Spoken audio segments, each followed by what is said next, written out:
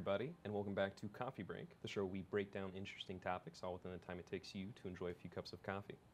As always, my name is Clifford Swartz, and today I am joined by a very special guest, the foremost in the world expert on microchip compilers, Joe Jazwicki. How you doing, Joe? I'm doing great, Clifford. It's great to be here with you this morning. It's great to have you here. And so Joe's going to talk to us all about how not all compilers are created equally. But before we dive into that, as always, I'm going to throw it over to Michael Pierce in the booth, and he's going to tell all of you wonderful people how to participate. How you doing, Michael? Good, thank you, Clifford. So welcome again. We're going to have a great show today. So please share and like this presentation, this show, the videos on YouTube, Facebook. Also, please submit your questions in the chats, and we will try and answer them after. If we can't get to you during the show, please email us at livestream@microchip.com. Normally I go back to Clifford, but look, I've known Joe much longer. I've known him for 10 years here at Microchip. So, hey, Joe, I want to hear from you. Same, absolutely. Yeah, great. So, Clifford, you know, besides loving your work here at Microchip, Right. what else do you do? For fun, right? For around fun, this? yeah. So like you mentioned, my first and favorite thing is working for Wayne Freeman, friend of the show here at Microchip. But when I'm not doing that, I like to play guitar. I do that on my best days when I'm home, relaxing, stuff like that. Sounds great. And when you're at home playing music, do you look for the cheapest or free? No, those the best. free guitars. Do you go to Goodwill for your guitar? No, never. Absolutely not. So tools, right? Tools are the most important thing to get us there. Yeah, tools are important everywhere. I mean, look at our friend here. He's got his Strat. He's happening. He's got his biodynamic headphones. He's got his AT2020. He's got his gear together. Right. And why do you do that? You want to have the best gear that you have because you're trying to get something done. You want the best product, the most affordable situation, and you want to be free to actually produce, right? You want to be able to be creative. And that's what we accomplish with the MPLAB XC compilers, is that we have a great professional tool, but then we also offer that same tool, the same DNA, the same code in a free compiler, which is really exceptional. Cool. So do you mind diving in a little bit deeper on what makes the MPLAB X compiler so special? Oh, it'd be my pleasure. So, I mean, you know, it's Microchip. Microchip's compiler, Microchip's microcontrollers. Right. Who could know it better than we do? Mm-hmm. You know, we work with the architects from the time that the new devices are just an idea in somebody's head, lay out the instruction sets, and make sure that the compiler is going to generate excellent code for you. Right. You know, we have a great programmer's model. All of the registers are defined. You know, all of the different characteristics that make our microcontrollers so excellent are also reflected in the compiler. So that programmer's model is there. Even in the free compiler, and this is really astounding to me, we offer all the way up to minus 0.2, the optimizations up to 0.2, which is the best balance of speed and size. Right. It's my favorite optimization. Me too. Yeah. And the thing that really sets the MPLAB XC compilers apart is the fact that we have fabulous support. Absolutely. Fabulous support. You know, all joking aside, I might be the foremost, because I'm here, expert in the compilers, but we have a fabulous team, an unbelievable team all around the world. Right. The sun never sets on the MPLAB XC compiler. I like that. And these guys are unbelievable experts. I mean, PhDs, people with 20, 30 years of embedded compiler development experience. Right. And if the support needs that level of expertise, we provide an escalation path internally all the way up to the development teams, and we will help all of our clients with those difficulties that require that level of expertise. Absolutely. Fabulous, fabulous stuff. So we're really here to remove obstacles for you guys, right? And with easy access to, quite frankly, the best in the world team for this sort of development, you really can't go wrong. And so in a situation where there are no bugs, right, everything works beautifully, that's what we really want, that's what we're aiming for, but we know that isn't the case. What happens when there is a bug? Well, when there is a bug, that support system really kicks in. We've got fabulous forums where our clients help other clients. We've got support.microchip.com where you can log in and log a concern that you might have. And then we've got a team. I can't tell you the depth of the team. It's really fabulous, the amount of support that we have. And all of these folks, some of them have been, with Microchip as long as Michael Pierce has. So That's a good one. So they have worked with the development team for a long, long time and have great background, and a lot of the things can be fixed in the early stages. Now, when you get to the really difficult parts, it's hard to tell, really, where the problem lies. Is it the compiler? Is it something in your code? And that team, all the way up to the development team, will help you identify what's going on. I've got the definition of frustration up there. When you're stuck and you don't know how to go, who are you going to call? The MPLAB XC team. Right. We've got that plasma cannon or something. We're ready. We're ready for the bugs. We're ready for the bugs. There are other free compilers in the world, but those compilers are largely open source compilers. And the fun part of developing a compiler is playing with the compiler. It's not doing the support. Right. The Microchip team is dedicated to your success, to the success of our clients. And we see that as an incredible opportunity for ourselves. We learn every time. Sometimes I'm sad to call it that I am doing the support because I learn so much from our clients, and so does the whole team, and we love to talk to people, and we love to knock down those barriers, like you said, and move forward. Cool. So tools are so important in like every aspect of life, not only in work, but at home. You always want an easier experience, right? Do you mind going over again what makes everything so easy, so special? Absolutely. Thanks. So, in music, certainly. Right. And I know a lot of our clients and a lot of software engineers are musicians as well. You want to get the best tools that you can. You want to end frustration. Frustration doesn't help anybody.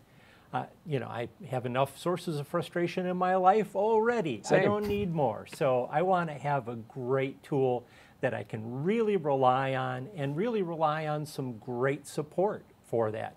And like it says up on the screen, microchip.com/MPLABXC. Check it out, download it for free. Use it, love it. Go forth, be fruitful, and multiply. So as you guys saw on screen, we have microchip.com/MPLABXC. That link is going to be in the description, in the comments, and everything else that we have talked about and we'll talk about. We'll make sure to get you guys the links. But at this point, I'd like to thank Joe for the presentation really quick. Thank you, Clifford. It's great to be here. And I think we're ready to grill you on some questions. Michael, what do we have for Joe? Gotta unmute myself. You're good. Don't worry. Standard sort of practice these days, I hear. Right. So, we have a question from Ashish. You talked a lot about support. Where do I go to get this compiler support? Okay. There's a lot of different places to go for support. For big clients, if you're a big client, you'll have a great relationship already with your embedded solutions engineer. Right. The forums.microchip.com is a place where clients help clients. The teams do patrol that, but we want to keep the community kind of aspect to that. So we let each other support each other, right, which is great. Microchip's a community. And then finally, if you can't find someplace, answer your question through that, you go to support.microchip.com, open up a ticket. It's really easy. There's a knowledge base there. You can look through the knowledge base. A lot of the things that we've already faced with clients right, are all taken care of and answered there. Sometimes you can help yourself. But if it's something that needs further resolution, there's actually 3 layers of support. Nice. Terminating in the compiler team, and the buck definitely stops there. Like I said, these guys are incredible. Absolutely. What else you got? So we have one that just came in from Fabian. A little bit off topic, but he's asking, please, could you explain a bit of the functional safety compilers? For sure. Functional safety compilers, absolutely. I'm thrilled to talk to you about functional safety compilers. Functional safety is something that's coming into various disciplines that our clients engage in. Automotive is the clear, easy example.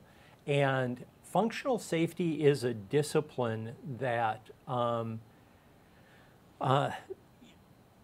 makes sure that there's no single source cause of failure in a system. Right.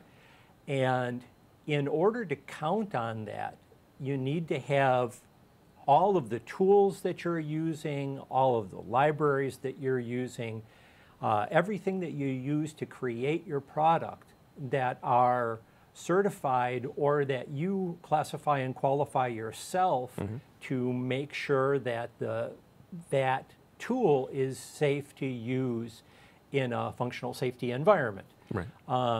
You know, big Daimler, Audi, you know, GM, Ford, all of those companies are requiring this now going forward. And the MPLAB XC compilers are certified up to ASIL D for ISO 26262. They're available for purchase on Microchip Direct. They come with an extensive documentation package. Since we use TÜV Süd in Germany for certifying our compilers, they've gone through that whole documentation package, and that name carries a lot of weight in the functional safety arena. So you'll be able to present that documentation package to whoever you're using for a functional safety auditor, and they'll see that you've really done your homework and taken functional safety seriously, which is what functional safety is all about. Absolutely.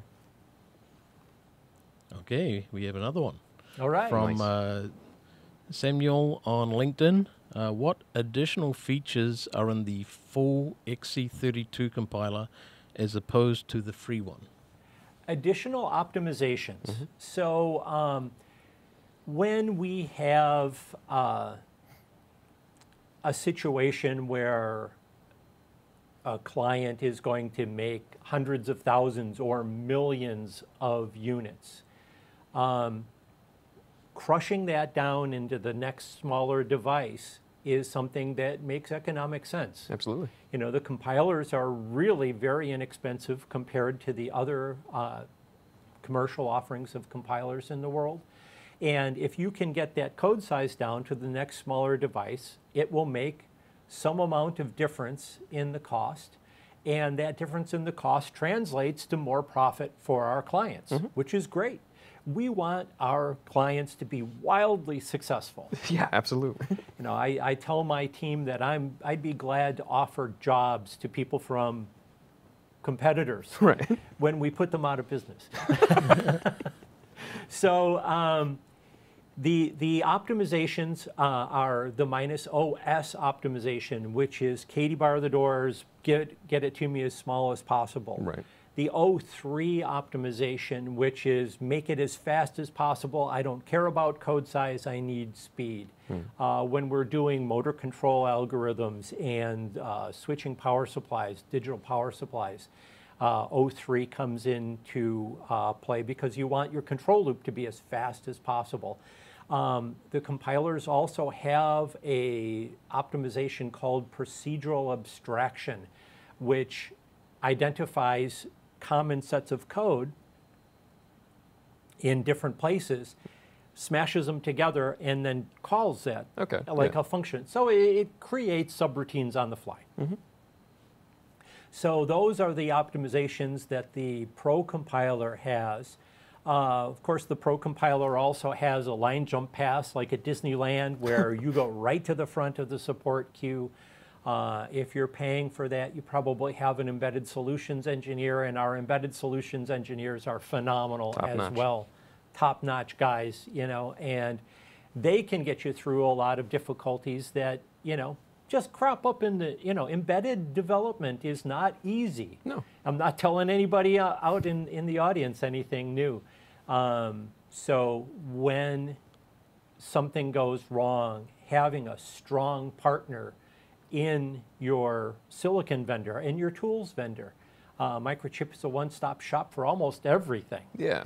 And it's really great. I spent a lot of my career doing embedded development and having different vendors giving you different things, and it's always this guy's problem or that guy's problem. Microchip wants to stop that. Absolutely. The buck stops here, and we get the problem solved.